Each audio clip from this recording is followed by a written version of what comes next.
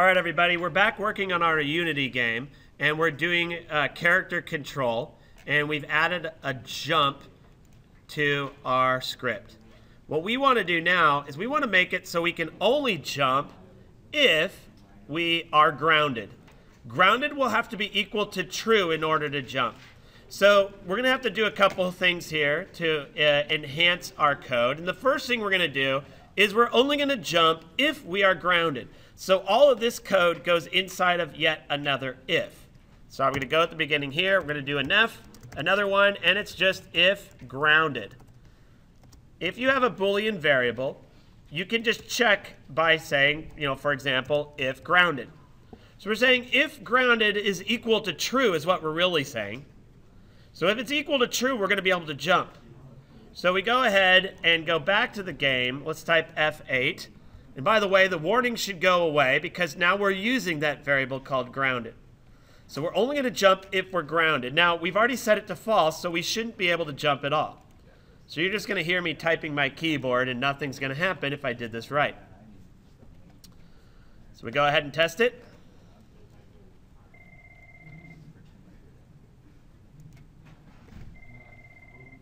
Okay, I'm running my game. I'm hitting space. Nothing's happening. Okay.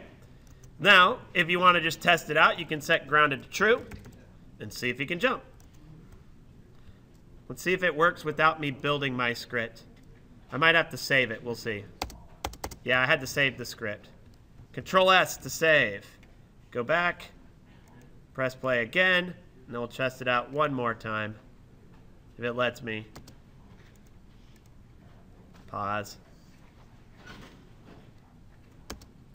And it's still, okay, so it works if it's grounded. Okay, but we want this to change based on whether he happens to be grounded or not.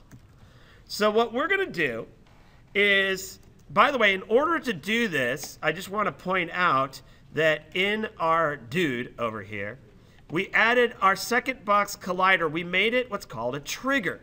So this will keep track of whether it's colliding with something or it's not colliding. So we consider this like a trigger. So what we're going to do now is we're going to take advantage of the trigger. We're going to write two more methods. By the way, this void update is what we call a method. So it's something that the player can do in the controller. So on here, what we want to test is we want to check to see if we're grounded or not.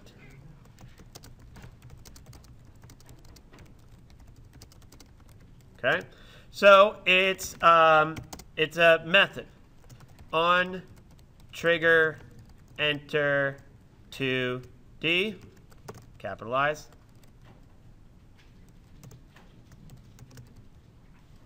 And we're going to set grounded equals true. So when we enter, in other words, when we are colliding, that becomes a trigger enter. It's the moment we first collide. If we weren't colliding before, now we're colliding, we change grounded to true. Okay. And by the way, my update, I have the curly bracket over there, so I'm going to do the same thing for this. And then now we have an on trigger enter, so you can probably guess there's an on trigger exit 2D. And now grounded equals false. And we're no longer grounded, which means we cannot jump again. So we save our changes. Type F8 if you want to double check to make sure there's no error. It says build successful. We go back to our game now that we've saved our changes, and let's test it out again. One jump works. As he's in the air, I try to jump. I can never go any higher than that because I can only jump when I'm grounded. Okay. So that works now. Let's go ahead, while we're here, let's go ahead and add left and right control because it's not too much more difficult.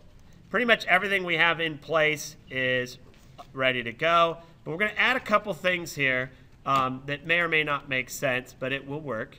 The first thing we want to do is we're going to go ahead in update. We're going to send move velocity. We're just going to set it to 0 because we haven't set it yet. Move velocity equals 0. Now, we haven't used move velocity for anything, okay? So when we write variables like speed, jump, move velocity, grounded, these things are not built in, so it's not like setting move velocity right here does anything yet.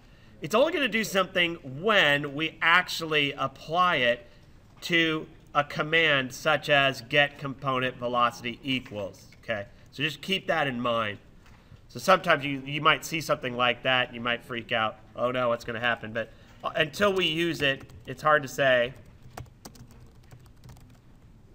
You have to kind of think about it that way. So we're going to do a couple checks. So we're doing horizontal movement. We want left and right. So we're going to check certain inputs again. And this time it's get key. It is not get key down. So we could actually be holding the key down, and as long as we're holding the key down, this whatever we do will work. And so this is key code. Now, if you want to do A for left, you are welcome to do it. Or if you want to do the left arrow, I'll go ahead and show you that.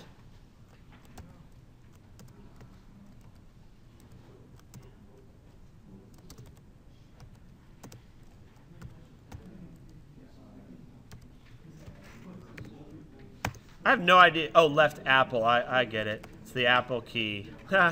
Took me a while. I don't have a Mac, so. All right, so anyway, there we go. If input get key, in other words, if the A is being held down or the left arrow is being held down, we need another parenthesis closing it at the end. Don't forget. Because this parenthesis has to do with the if. These have to do with the key codes. So keep that in mind.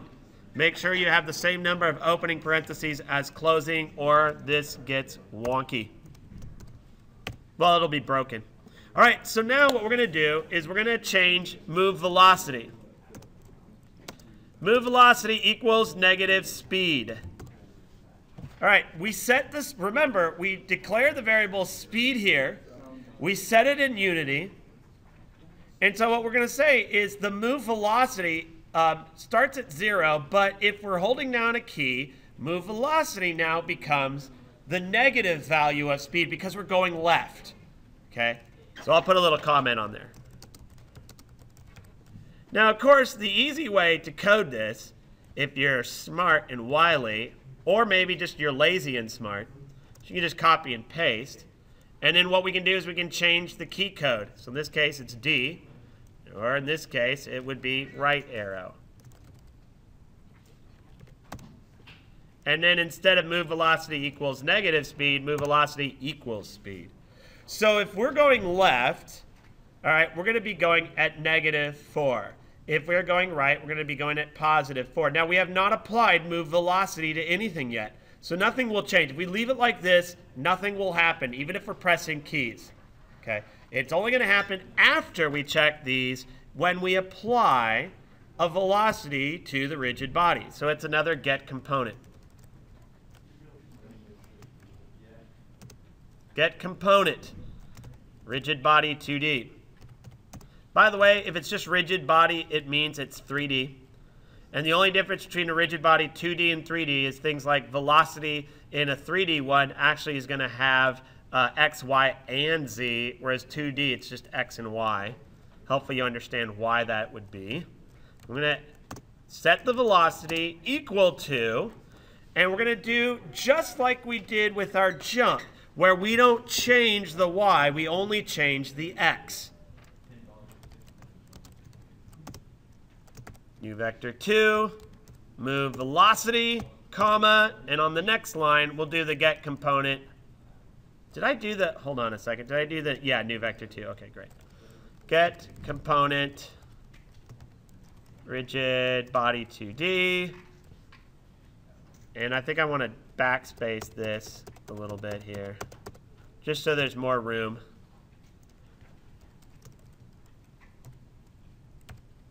Velocity dot Y. Hopefully that makes sense why we're doing it this way, and I'm going to back this up a little bit so you can see it.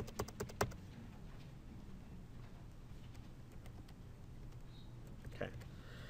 So we're going to get the component velocity. We're going to make it equal to new vector 2. And we're going to give it a value of move velocity. In fact, I might move this down to the next line for the sake of doing it. But just know that this move velocity is our x, or horizontal movement. We started by setting it to 0, but then we might be applying negative speed or positive speed. So what's going to happen is if we don't press either key, we don't change the x. It's not that, you know, it's basically, it's going to be 0 actually. So actually won't be moving. Okay. So at that point, we've applied basically our horizontal vector to it. So let's test this out and see if it's working. And I did not mean to do that. Go ahead and build it just to make sure there's no errors. You might want to take a look. You can pause the video here if you're having trouble getting caught up on typing. I'm going to go ahead and test it though, make sure it is working correctly. If it's working correctly, I should be able to go left and right. And I should be able to knock this little dude off. And sure enough, I did. And now he's not jumping though, so we do have a problem with that. Oh. Yeah, we have a little bit of a problem. If he falls over to the side, he can't jump, which actually kind of makes sense. And there he fell. I have too much fun on these games sometimes. Now, one of the problems with this sprite, my dude here, is sprite renderer. Where is it? Oh, if I do fixed angle, now watch what happens. Fixed angle, I don't think I'll fall over anymore. In which case, that jumping collider will always work. So I can even jump on top of him. I can... Yeah, I fell. So if you were to take your character on sprite render and... Sorry, not sprite. Rigid body 2D, excuse me. Rigid body 2D. If you check fixed angle, he will not fall to the left or the right. He will stay in this position. And you might be thinking that's a bad thing, but if you're going to apply animated sprites and things, that might be a good thing. So just something to think about is you may or may not want to check that out. If it can fall over, take it off. If it's just a single sprite, you might want to do it that way. You make it fixed angle, and it just will help. I hope this helps. I'm going to just leave you with the code here, and I'm just going to zoom out enough just so you can see. Actually, it's probably not enough room for you to see all that code. We'll just focus here on what we did, which is adding the move velocity as well as the trigger. These were the things we added in this video.